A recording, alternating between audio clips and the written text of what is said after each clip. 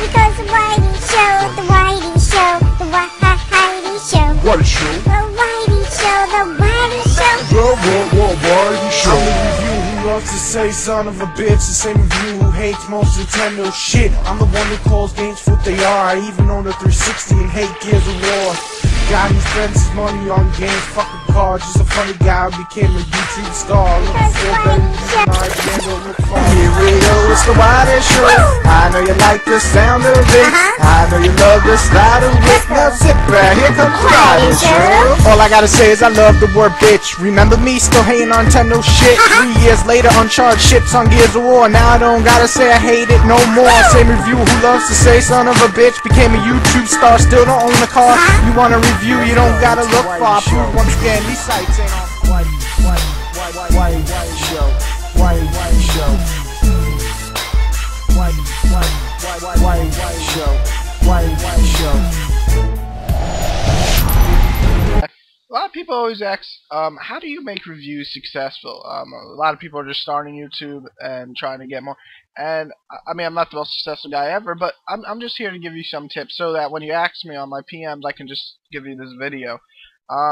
First off, real fast, you want to have a capture card because that's the most important thing, probably, as people want to see footage in HD. I suggest either the Elgato or the HP VR2. They're both HDMI now and very easy to find. I'll even put links of Amazon to buy them. They're in the info bar.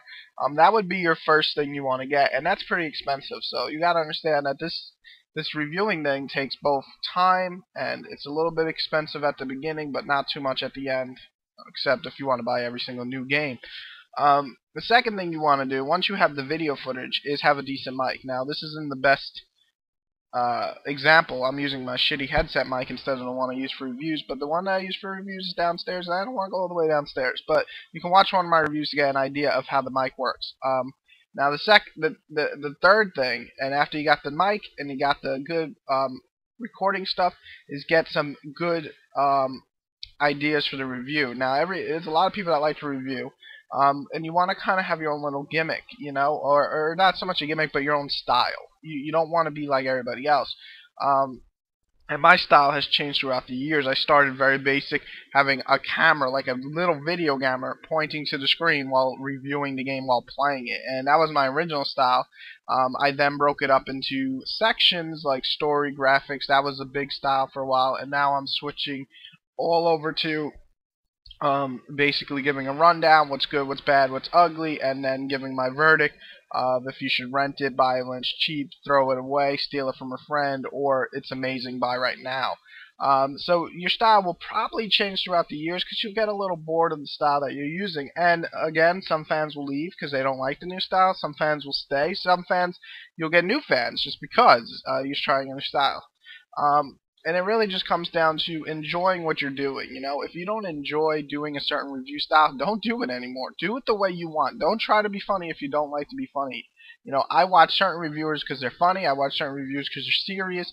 I watch certain reviewers because they're giving me a lot of information, so on. So if you're not funny, don't try to be funny. If you're not good at being serious, don't be serious. If you're not that great in information like myself, don't try to stuff all this crazy information and use all these different names. I can't do that shit. I'm going to give you a rundown of the game I just played. I can't remember motherfucking number 5's name. You know, he died like halfway through the game. I don't remember him. So I'm not going to go over that. I'm going to go over the basic story and give you my opinion, break down the gameplay mechanics, because that's what I can do best. So stick to your strengths of what you do best.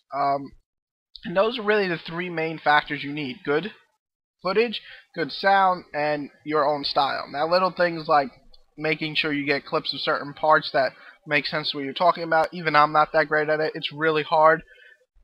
Especially if you try and talk about glitches in games, you sometimes don't get good glitch footage.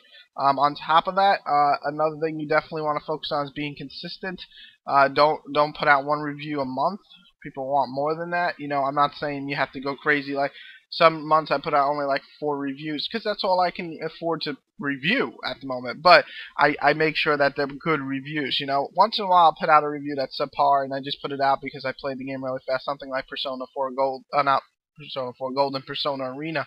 And that's just because I get lazy. And you shouldn't follow that example. You should try your best to put it and put in as much work as you can. And again, the most important thing in my opinion is have fun with this. This is YouTube, where you get to be your own creator, you know, and you want to have fun. Don't try to please everyone, and that's something that I've always followed. I never play a game and think, oh man, this sucks, but I can't say it sucks because people are not going to agree. Fuck that. Okay, do your own style, be who you want, and review this fucking game the way that you see fit. I have never, ever, ever, ever changed my review score just based on other people's opinions. You know, Killzone 2, it's still a fucking 7 out of 10 at best.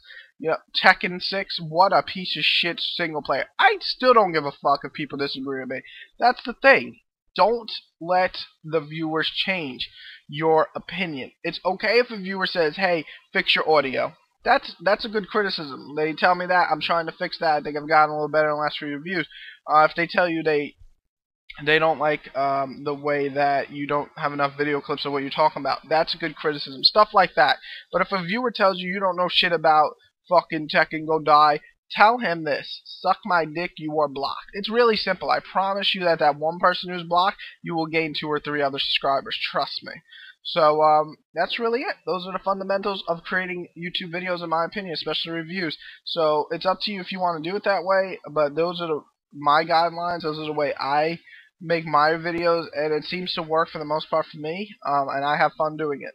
So there you go. Guides to making YouTube reviews on video games. Whitey out. Hope you enjoyed, and any questions, leave below and I'll try to answer them.